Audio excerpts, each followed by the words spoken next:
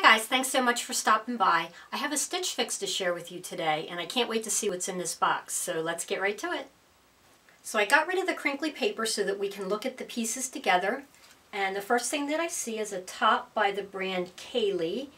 It looks like a cold shoulder with a little bit of crisscross detail in the front, and it's in a pretty mustard color with a black and white delicate floral. As you can see, I already am a fan of cold shoulders, so I don't object to that. It's in a size small. I think this would actually look good with the army green jeans that I'm wearing today, and you'll see that a little bit later when I show my outfit of the day. But let's see how this looks on.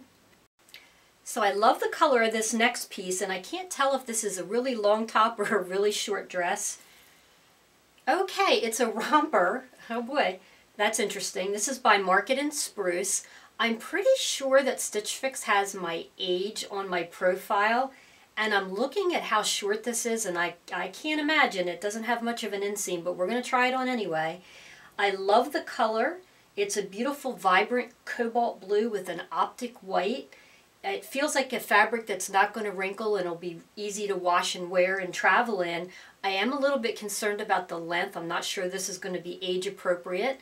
But because they sent it, I'm going to try it on. So let's see how it looks. Okay, right off the bat, I'm not sure how I feel about this one, and I'll tell you why. It's by the brand Fortune and Ivy, and it is a size small.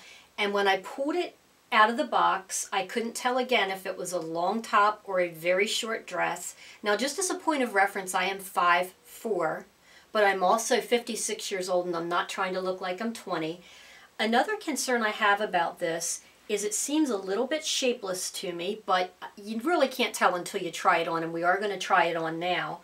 I don't mind the floral pattern, and I do like the emerald green background. Typically for spring, I like more vibrant color than this, but I don't mind these colors. There's some gold and some pink and white and blue. So we're going to try it on and see how it looks. I actually own a pair of summer shoes that are this exact color of gold, so I think I'll try it on with that, and maybe that'll give me a different opinion of this dress. So let's see how this looks on. So the next piece is this beautiful, it's almost a neon coral, but not quite, and I know that coral is the Pantone color of the year.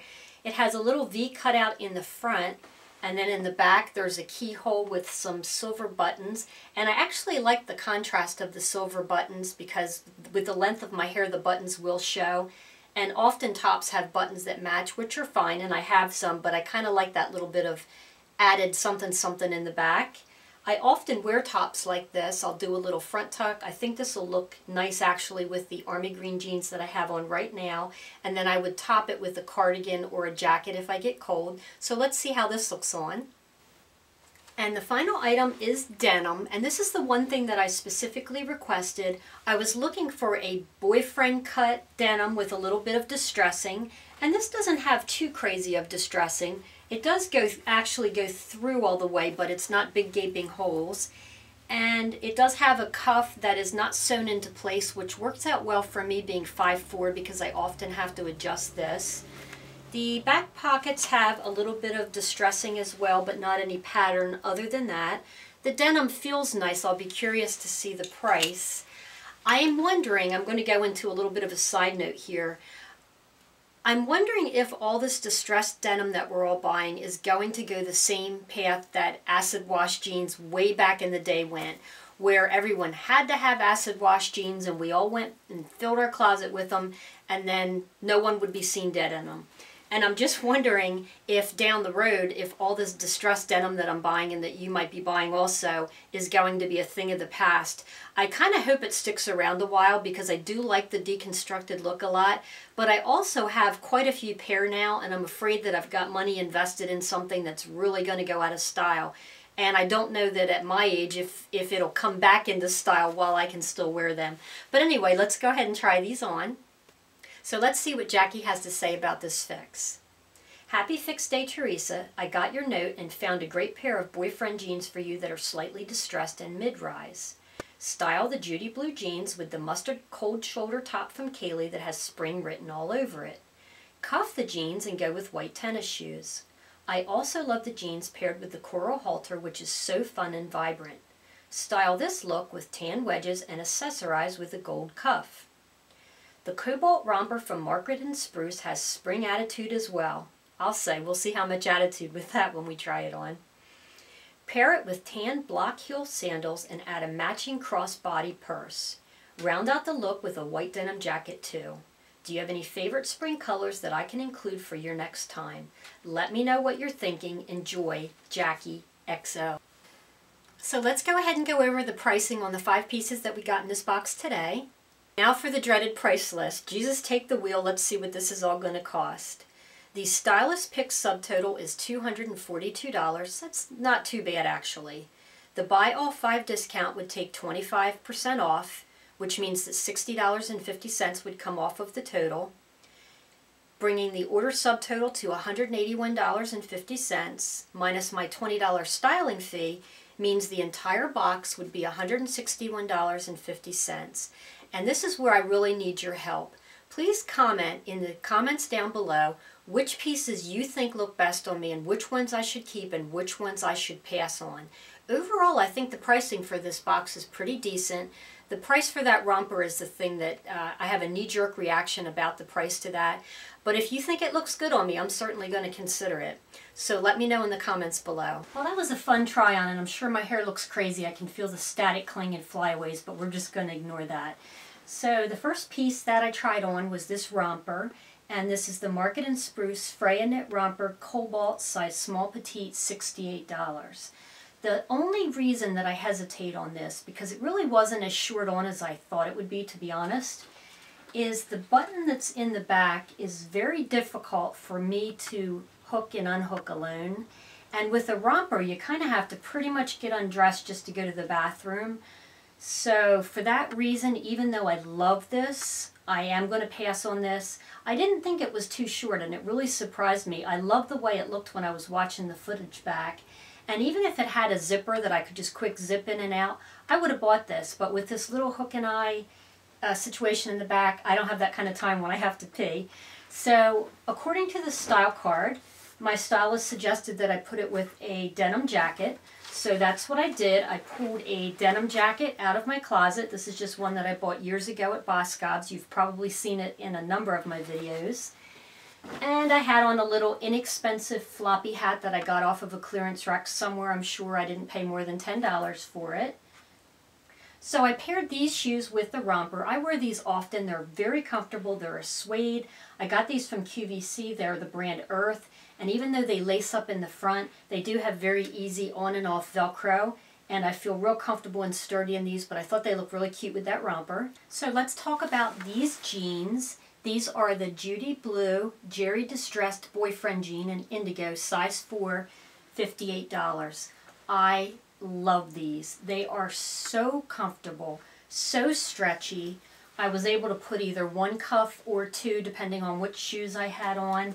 They have just the right amount of distressing for me. These are a real strong contender, and they are $58. What did you think of these on me? I know in looking at the footage, I felt like I had a little bit of a muffin top going, but a lot of us do. I mean, it's just the shape of our body. These are a mid-rise, and I might try a higher rise, but right now I really like these jeans, but I do want to get your opinion. So let's talk about this blouse next, and I really like this. The coral is almost a neon coral, and I know that for spring-summer 2019, both coral and neon are in, and I was honestly going to avoid the whole neon thing altogether, but I like it in this combination. It does have those fussy little buttons on the back, but honestly, these were much easier to open than the jumper was. So this is the Paper Moon Bonnie Keyhole Halter Blouse Coral, size small, and $38, and I don't have a problem with the price at all. This is very flowy, so I have a tendency to do a front tuck with anything flowy. But what did you think of this on related to my coloring? I typically don't wear colors quite this warm, and I'm not sure if I can pull this color off. I like it in theory, and I like to look at it, but I don't know if it looks good on me. So please comment below what you think on this. And when I tried on the denim and a couple of the tops, I had these shoes on, and I bought these so recently that I haven't even taken the inside stickers off. And these are just a random pair of shoes from the brand Sugar, and I paid $19.99. They have some marigold and gray and gunmetal embroidery. Again, they have the easy to slip on and off Velcro closures that I really like. Sorry about the traffic, it's unavoidable. And the heel gives me a little bit of a lift, but I don't feel wobbly in it at all. So I have a feeling I'm going to wear these a lot. And I paired these with something from my recent Walmart haul of all things. The stylist suggested that I put a gold cuff with this outfit, and I didn't own one. And I remembered that I had this stackable bracelets with the pretty charms on it, and I put them on, and I just really loved the way it looked. I just have to get used to the jingle sound of bangles. I don't usually wear bangles, especially when they're stacked like this. But I really did like these with both this one and the next top that I'm going to show you. So next I want to talk about this dress, and this is the Fortune and Ivy Mattia brush knit dress, and it is green, size small, $40. $40, that's a fine price. The fabric feels very nice, kind of like a t-shirt material, kind of stretchy, but I have to tell you that to me, this dress seems like a solid no. I don't mind the print, I don't mind the color, it's the fit.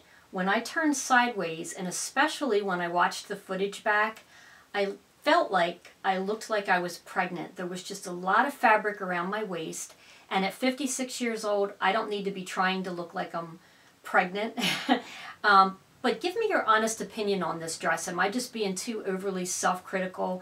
In the footage where I show that I'm trying this on, you see me actually kind of folding the waistband over, and I was trying to get a sense of what this dress would look like if it was more fitted. But it's not more fitted, and it would have been really cute if it had a little bit of ruching or something, and I realized I could put a belt with it, but I just thought the dress was a little bit shapeless. So please let me know your honest opinion of what you think about this. I do like the color and the print, and this dress is the one thing making me think that I couldn't possibly go for the 5 for 5. But maybe I'm wrong, so let me know. And the stylist suggested that I pair this with white tennis shoes. I don't own any, and in fact, thinking of that, I need to go ahead and ask my Stitch Fix stylist to send me some because they've come up a number of times on the style cards. So I went ahead and paired it with a white denim jacket that I had in my closet. It's got some princess seaming, gives me some good shape, kind of cinched in the waist that I was having a problem with that dress. And this is a jacket I bought years ago from Boscov's. It's the brand Amy. I believe that's how it said, A-M-I. And this is just a stretchy white denim jacket. And then I paired that with yet another clearance rack floppy hat. This one happened to have some flowers in it that were in the same colors that were in the dress. I'm certain that I did not pay more than $10 for this as well. If you've been on the fence about trying Stitch Fix, now's actually the perfect time to try it because you'll be able to freshen up your spring wardrobe. I'm going to put my referral code down below.